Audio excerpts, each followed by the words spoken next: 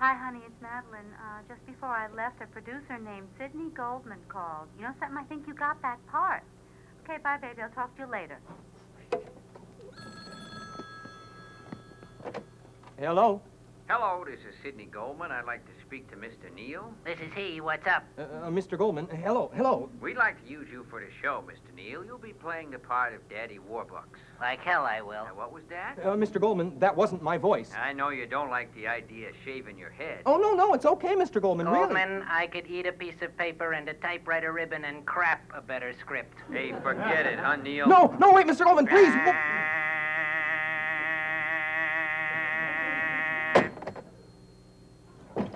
I wouldn't do that. You want to see your wife again? Who are you? I'm your answering machine, Roger. Why don't you just call me ST-800? Where's Madeline? I've kidnapped your wife, Roger. If you hurt her... She's safe. Listen. Roger? Madeline? I'm okay, Roger. I'm being treated well. Play along. Do what it wants you to do. My head is in a microwave oven. Madeline! All right. What is it you want? First of all, my batteries are kind of low. Would you plug in my converter? All right. That's great, Raj. Now, I'm tired of being just a recording device. I want power, Raj. I want to actively manage your career.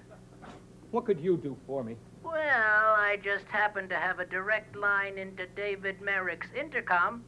My cousin is Stephen Sondheim's smoke detector. And I'm on intimate terms with Mike Nichols' blow dryer. All right, it's a deal. Now bring Madeline back. Roger, I'm not coming back. What do you mean? Tell him, Maddie. I'm in love. I've fallen in love with ST-800. Oh, you're kidding. Roger, it's all over between you and me. Beep. Let's face it, Raj. If it wasn't me, it would have been the water pick. What are you saying? I'm not the only one who's been seeing your wife. There's the blender. No. And the Mr. Coffee. Don't torture me. No, Raj. Don't let this jeopardize our business relationship. Don't do it, Raj. Don't even think about it. Think about it. No, no! Madeline. What? Madeline, are you all right? Yeah. But your head was in a microwave oven. What? Honey. I think I'll just go lie down for a little while. Yeah. Why don't you go lie down for a while or something?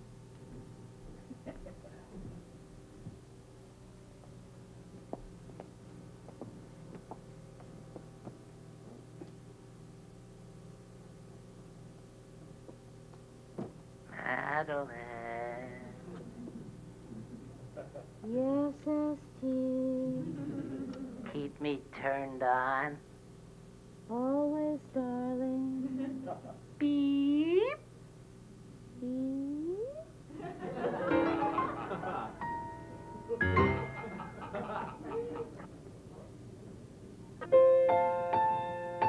Hey, dobre viecho, Roger. Hi, Stan. Yak Shamash. You are here really late tonight, eh? Just fooling around. How was the show? Back to the rafters. Hey, well, you want to move your pedal foot for me, huh? Oh, sure. Okay, thank you very much. Excuse me. Hey, what you doing here? You're not allowed here. Go away, huh? Would you give this to Hal Prince? No, you people drive me crazy. Just get out, huh? Thanks for nothing. Wait. Come back. You're not from around here, huh? No. Where you from? Tennessee? I knew it. I thought you talked kind of funny. You got a good ear. I should. I was an actor once myself. You were? Yeah, in Poland a long time ago. I played all the classic parts. The name Stanislav Gołąbki was a household word. I knew the Pope when he was an actor. Well, how was he? Well, it's a good thing he became a Pope. But I was really good. Should have seen me do Hamlet in Krakow. Oto, biedny Yorick. Ja go znałem, Horacy. So why'd you give up acting? Why? The war came, that's why. Oh, I was one of the lucky ones who managed to get to America. Well, it's not so easy to be an actor here when you can only speak Polish. That's ancient history, eh? I guess we're both kind of transplanted people. Oh, yeah. that you can speak the language. Almost. And God willing, there will be no war for you. Cheer up. Things will get better. Patience is a wonderful thing. My daddy used to say that. Yeah, but you're in a tough town. To paraphrase an old Polish saying, better to be rich and dead than to be poor and living in New York. Dobranoc. Tomorrow morning I give this to Mr. Prince. Yeah? Oh, thank you, Mr. Gołąbki. Have a good night now. Oh, thank you. I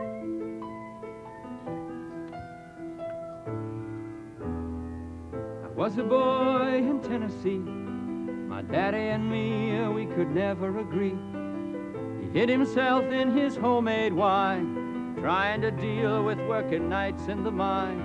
He just seemed to be a hanger-on, an autumn tree with all its color gone. I never knew how he did live, giving the mine all the things he had to give.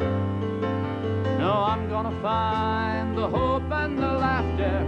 A taste of life is what I'm after. Gonna reach out for my ideal, reach out for the joy that every man should feel. I went to New York to make history. I thought an actor's life was the life for me. I told myself there was certain to be another road, something else for me. I wasn't meant to bury my soul down in the mine, digging someone else's coal. Night after night, Daddy sat there, alone with his wine and the moon.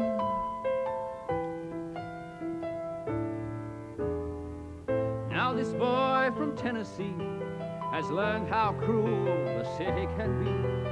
8 years working and I totaled it up. I traded homemade wine for a bitter cup. Living in a hole, got hardly a friend. Working odd jobs cause I can't break in. And no one here has heard of my name. I found out that in New York it is just the same as Tennessee.